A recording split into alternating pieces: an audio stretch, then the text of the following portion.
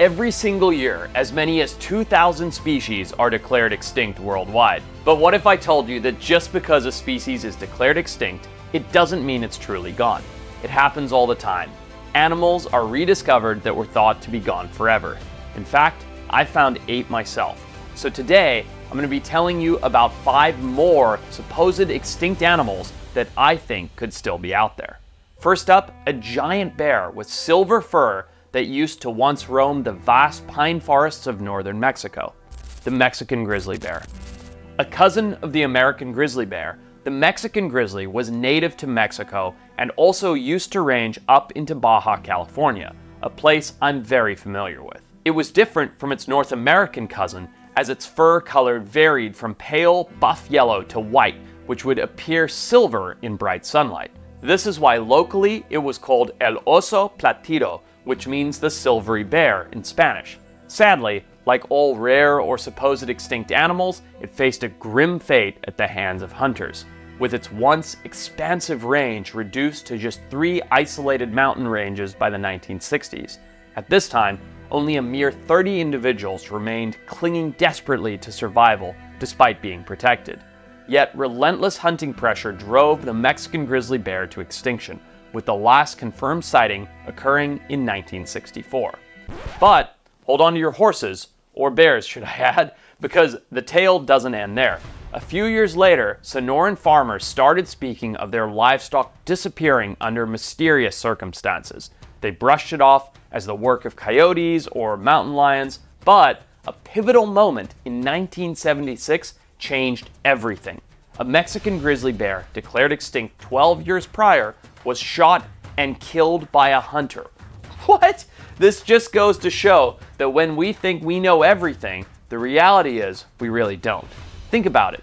In a place as vast as Mexico, a single Mexican grizzly was able to persist even after its reported extinction.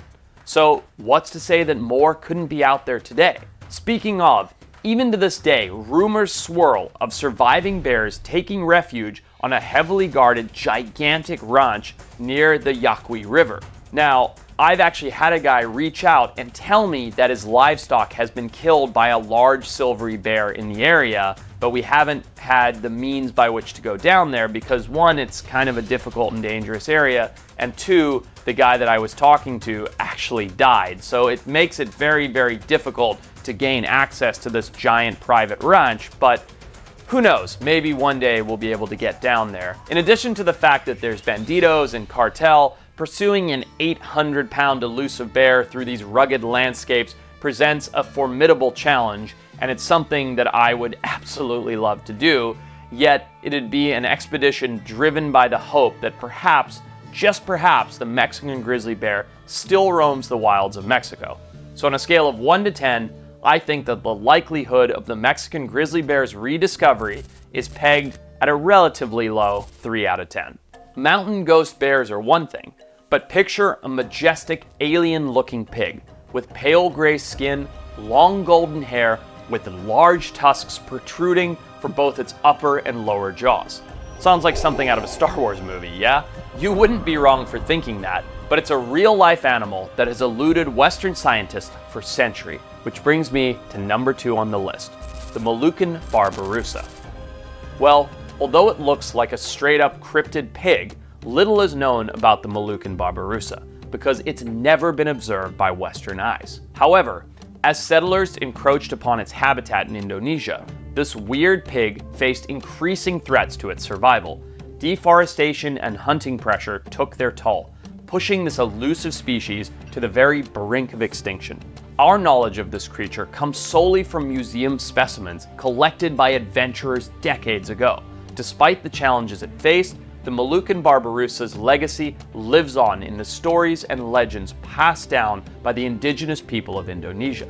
Tales of sightings in the dense forests and rugged hills of the islands, where the Barbarosa is said to roam in secrecy, have persisted through generations. But why do I believe this creature could still exist today? Well, the fact that parts of Indonesia are just so remote and inaccessible would provide a ton of ample hiding spots for a creature keen to stay hidden. Additionally, reports from locals who claim to have seen or heard the Barbarosa in the wild offer tantalizing hints of its continued presence. One particularly interesting legend tells of a daring hunter who captured a live pair of Malukan Barbarosa to present as gifts to neighboring islands. However, the creatures managed to slip away into the wilderness, evading capture. As we all know, at times the locals seem to know way more than scientists that just sit in their office all day long.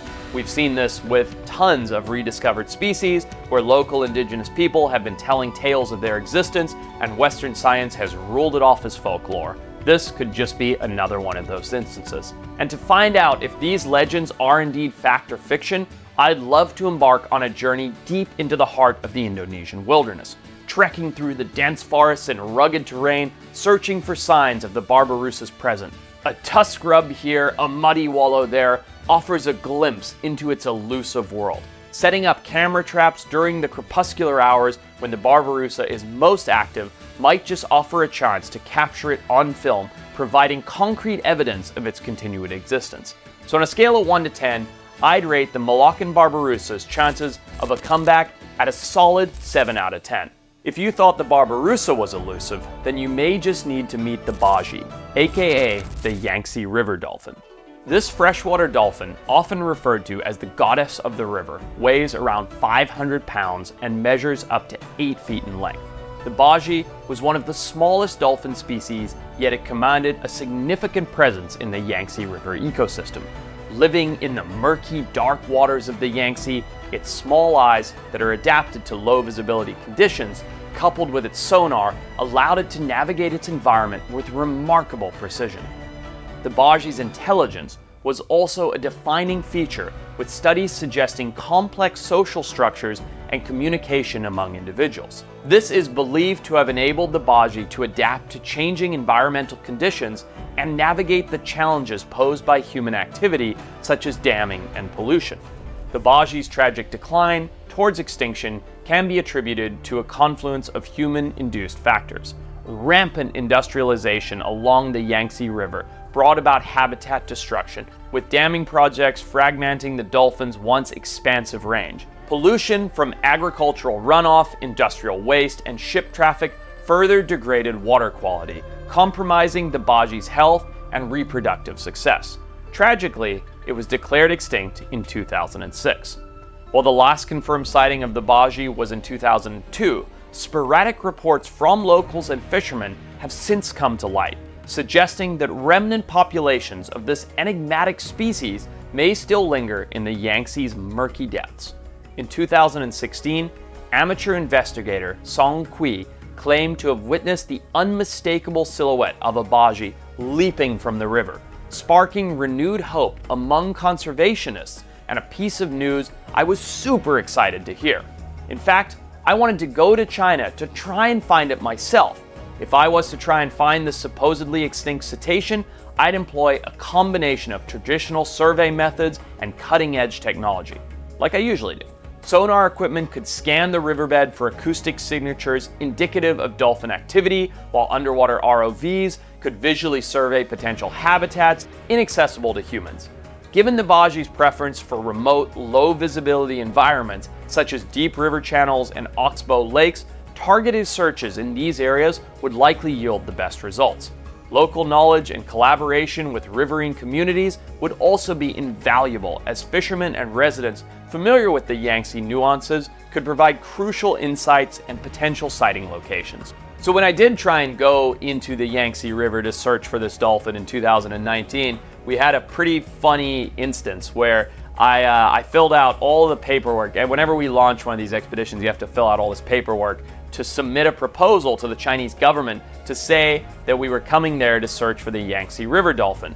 Now, what's really funny is I made a huge mistake. So I said on the application, I said, we'd like to come and search for the Baji, the Yangtze River dolphin, which went extinct due to over-pollution of the river. Well, I got a message back that was like, no pollution here, everything good, permit denied. And I was like, well, that's definitely not true. And so sadly, we were denied the ability to go to China and actually search for this animal. But given the small tidbits of information that we do have, and the idea that this animal is incredibly intelligent and could possibly move up the river into the headwaters of the Yangtze, I'd give this one, on a scale of 1 to 10, about a 4 out of 10 of still being extant. Now, deep in Myanmar, there's a swamp so treacherous, locals whisper it swallows those who enter. But could this very fear be the key to a stunning secret? The survival of a duck with a pink head? Yeah, that's right, the pink-headed duck. This beautiful bird used to call the waters of the Gangetic Plains in India and the secluded riverine swamps of Myanmar home. Habitat destruction and human encroachment are believed to have decimated its population in the early 1900s. Although its last confirmed sighting was way back in 1949, it still hasn't been declared extinct yet. In fact, it's currently listed as critically endangered. Now let's talk about why I believe the pink-headed duck could still be out there, hidden away in the remote corners of its historical range.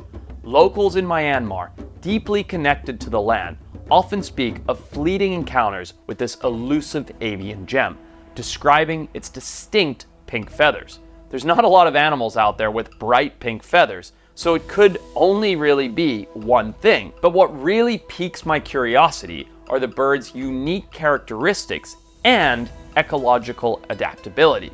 With its deep diving capabilities and preference for swampy habitats, the pink-headed duck is perfectly situated to thrive in the secluded wetlands and marshes where humans seldom tread. And let me tell you, as someone who's been to Myanmar, I can tell you how bad and difficult and treacherous that environment really is. These remote, unexplored regions offer sanctuary for a species that prefers solitude and seclusion. Despite decades of scientific exploration, our understanding of its behavior and habitat preferences remain limited. In 2017, the GWC, Global Wildlife Conservation, which is now Rewild, sent scientists into the area after numerous locals suggested the bird may still spend time around the Indagwi Lake in Myanmar. However, the bird eluded the searchers as they were not granted access. The inaccessible swamps of northern Myanmar are feared by locals, as many who enter never return. Trust me how I know that, because when we went there, we witnessed a poor young man get ripped to shreds by a crocodile, and we were able to save his life. But this was just one of a very few group of people that lived in these swamps of Myanmar, and it is a treacherous, treacherous place. And you know what? That's not a bad thing for the pink-headed duck. That fear might just be adding to the mystery of the pink-headed duck's potential existence. I mean, think about it. If hardly anyone can venture into these remote, secluded marshlands, who's to say what could be lurking in the shadows? So yeah, the fact that it's practically impossible to explore these areas only fuels my belief that the pink-headed duck could still be out there, evading detection and enjoying its solitude in the heart of the swamps. And you know what? It's a bit like deja vu with the pink-headed duck. It reminds me of the Rio Apaporis caiman down in Colombia. This crocodilian species was believed to be extinct, or at least hidden away in the heart of the jungle. The region was like a fortress, inaccessible to scientists in the outside world, but thanks to the presence of FARC rebels. But guess what? When we finally got the green light to go in and search for it, we hit the jackpot. There it was, alive and well, thriving in its secluded haven. So who's to say that the same couldn't happen with the pink-headed duck? And for this reason, on a scale of 1 to 10, I rate the pink-headed duck's chances of still being out there at a solid 8 out of 10. Next up, a 25-foot-long alien-like creature with a literal saw for a nose, the large-toothed sawfish. Now, this majestic member of the ray family can be found in tropical and subtropical coastal waters more or less across the globe. Its namesake comes from the fact that it is adorned with 44 equally spaced large razor-sharp teeth along its rostrum. I mean, just look at this thing. Growing up to a length of over 25 feet and weighing 1,300 pounds, this creature is a true alien of the seas. However, rampant overfishing and habitat loss have pushed this species to the brink of extinction, while it's believed to be functionally extinct in the US since its last sighting in Florida back in 1961. There's still reason to believe it might still roam the depths of our ocean, and there's some hope. Reports from avid divers shared over pints at local watering holes like the Florida Keys Brewing Company and Sharky's Pub tell of encounters with aggressive sawfish nearly 20 feet long. These reports, while anecdotal, fuel the hope that perhaps the large-toothed sawfish still persists in the US, evading human eyes but not disappearing entirely from our oceans, at least not in the US. We know that the large-toothed sawfish is still out there in small populations in places like Northern Australia, but the fact that it hasn't been seen since the 60s in the US leads us to believe that it's extinct here, but leaves me with the hope that it could still be around. Some speculate that the large-toothed sawfish, which was once abundant in the US, may have been migratory, with potential breeding populations finding sanctuary in the Gulf of Mexico. So while sightings may be scarce in their former range like the Florida Keys, these creatures could potentially still exist in lesser explored regions, essentially places where humans aren't. While official records may paint a grim picture of extinction, there's a compelling argument to be made for the continued existence of the large-toothed sawfish in the Americas.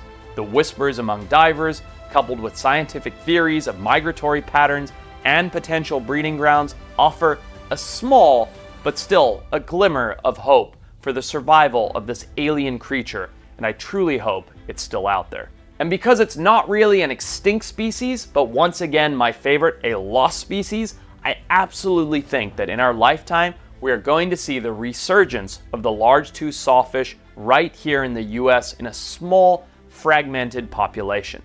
And because of this, I'm going to give this one a solid 9 out of 10 of popping back up in the USA. So there you go, 5 more extinct animals that I believe could still be out there. What do you guys think? Do you think any of these creatures are still out there? Do you think I'm missing the mark? You know what? I have a list, just so you guys know, of 1,600 believed to be extinct animals that I actually think could still be out there. So let me know down below in the comments if there are any of these animals that you'd like me to go over, any of these creatures that you think could still exist that I might be missing. Don't forget to like and subscribe. It helps the channel. It helps me put out content that you guys all love, and it helps me keep talking about my favorite thing, extinct animals.